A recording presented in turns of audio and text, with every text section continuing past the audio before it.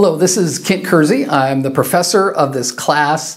In this video, I want to set the general context for our class this semester. You know, when I started teaching worldview classes, I tried to find an authoritative definition for worldview. And I was actually kind of surprised to learn that there are a bunch of different definitions out there, and a lot of those definitions weren't like each other. And not only were the definitions different, but a lot of the different authors of worldview really didn't even agree about what the basic idea of worldview was. And as I read all of these books, I decided to find a definition that summarized the best part of all of these ideas. And so in this video, I want to do three basic things. First of all, we'll learn about the technical definition of worldview. Secondly, I'm going to give you the definition that we're going to be using for the rest of this semester. And thirdly, I want to explain how we should understand just the basic general idea of what a worldview is. So let's start with the word itself. Our word, worldview, is a translation of the German word Weltanschauung. Weltanschauung. This word was basically invented by a philosopher named Immanuel Kant in 1790, and he was essentially trying to explain a really complicated philosophical idea, and he just made up the word.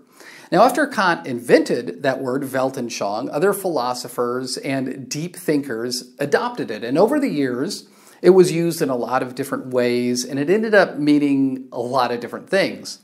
Okay, so how are we going to define worldview in our class? So to give some background, I found it sort of amusing that the most common definition that you can find of worldview, especially in Christian books, is from James Sire. And here's his definition.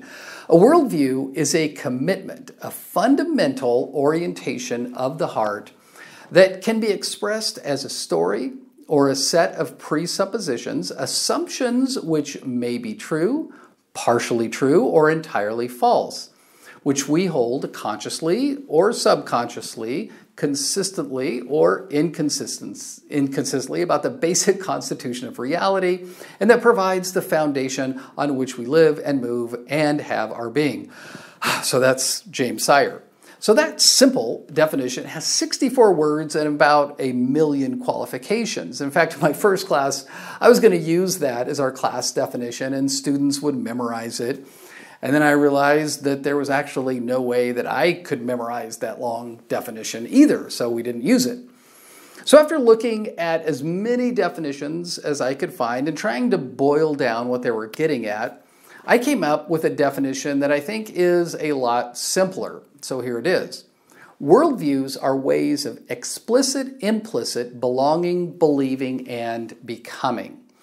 So this definition has four basic components to it. First of all, explicit, implicit deals with the fact that people don't adopt worldviews because they've thought about them.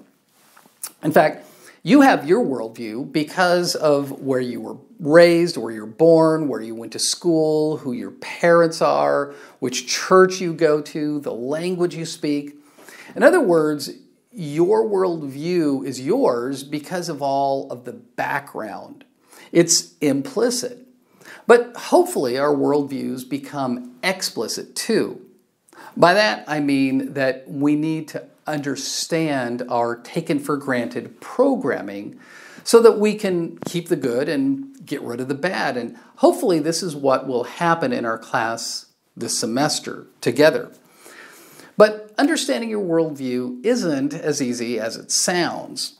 The word belonging refers to the idea that your worldview is a result of the groups that you belong to. If you think about it, you actually belong to a lot of different groups: family, church, your country, your city, your school, your classes, sports teams, all kinds of things. And all of these groups influence the way that you see the world around you. The word believing refers to the idea of your psychological and philosophical makeup. For example, Psychologically, introverts and extroverts see the world very differently. As an extrovert or an introvert myself, I see things like fellowship time at church as torture, whereas my wife, who's an extrovert, she sees it as a great thing. Now, in terms of philosophy, we'll see that we all have different ways of answering questions like what is real, what is true, and what is good. One of the things that I really love about this class is that we get to ask questions that actually might seem like a waste of time at the beginning, but in reality, they help us to understand why so many people see the world in totally dissimilar ways. And the word becoming refers to the spiritual dimension of our worldview that is informed by the type of people that we are turning into. Now, why is it that some people never seem to be happy with the things that they have and others are fully content with owning practically nothing? Well, it's because somewhere in their programming, they've adopted varying ways of defining the good life that they are seeking. So the rest of the semester, our class will be examining these different parts of worldview. So now that we've seen the definition, I want to give an explanation of what worldview means in a very basic way. You might have seen a definition of worldview that sounds something like this. In the simplest terms, a worldview may be defined as how one sees life and the world at large. In this manner, it can be compared to a pair of glasses, and that's by Kenneth Samples in his book, Reasons to Believe. In other words, we've all heard that a worldview is something that filters the world and changes it in some way. You know, sunglasses will darken the world. A bad prescription of your glasses will distort the image.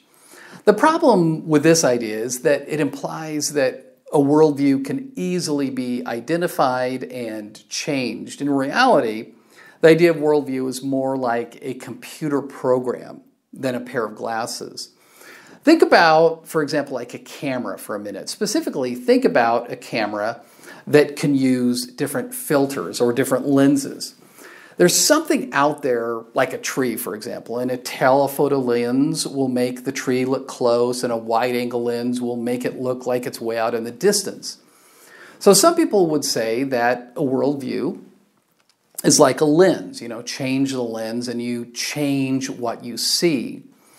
But in reality, a worldview is more like the program inside of that little computer that lives inside of the camera. That computer has been programmed to receive information, store that information somehow, and then transfer it somewhere like your laptop, for example. And if you know about computers, you know that computers speak a different language than we do.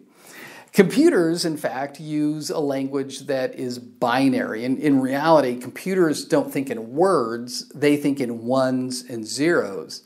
And if you were to look at how the computer sees the tree, you would only see a long series of ones and zeros. The camera's worldview is made up of ones and zeros. Changing the lens only changes the order of the ones and the zeros. In the same way, your worldview has been programmed to see the tree differently than the camera. In fact, people don't see the tree in the same way. For example, a logger might see the tree as something to chop down in order to make money. A Greenpeace activist will see the tree as a living thing that needs protection. So the first basic thing to realize is that worldviews aren't external to us. They live deeply inside our social, psychological, and spiritual programming. I also want to give you a phrase to help us understand worldviews a little bit better. Here it is. The only thing you can take for granted is that you can't take anything for granted. This phrase, taken for granted, is really at the core of worldview. What would happen if you lived your whole life in the tropics? You would take it for granted that weather is always warm. You wouldn't even really have a concept of cold weather. What if you lived in a society of polygamists? You would take it for granted that men usually have more than one wife. If you were raised in a Muslim family in an Islamic country, you would take it for granted that worshiping Allah, according to the Quran, is really the only way to live life. In a couple weeks, we're going to be looking at some historical background and see that probably about 500 years ago, Europeans would have taken it for granted that Christianity was true, or they would have at least taken it for granted that there was a very strong supernatural presence all around them. When we fast forward to today, we see that our world has so many competing interpretations of the world, it's nearly impossible to take anything for granted. If you're a Christian, you're surrounded by people who believe drastically different things than you do. And you'll always be challenged to question whether or not your beliefs are actually true. We can't just take our faith for granted since it's always being challenged by somebody. So when we think of worldview in today's world, we need to realize that we have to find ways of examining our programming without becoming overly cynical or skeptical. This is one of the reasons faith is so hard. We don't want to be naive about reality, but we also need to commit to something that might be impossible to fully understand. So worldview thinking requires us to actually become a bit vulnerable. I want you to check out this quote from John Stuart Mill. Mill says, "He who knows only his own side of the case knows little of that. His reasons may be good, and no one may have been able to refute them. But if he is equally unable to refute the reasons on the opposite side, if he does not so much as know what they are, he has no ground for preferring either opinion." Also, here's a good quote from Aristotle. "It is the mark of an educated mind to be able to entertain a thought without accepting it." These ideas uncover a way of thinking that we have to use when we study worldview today. It's not enough to just accept things that are taken for granted. We need to understand what we believe and why we believe it. So this semester, we will set out to think about thinking. And like many who've gone on this journey before us, I am very confident that God's ways will actually become clearer and more attractive. So now that the lecture is done, there's a link to a quiz underneath, and the rest of the activities for this week will help us just explore what a worldview is, and will hopefully help us also to get to know each other. So I look forward to interacting with you guys and learning with you for the rest of the semester. Bye.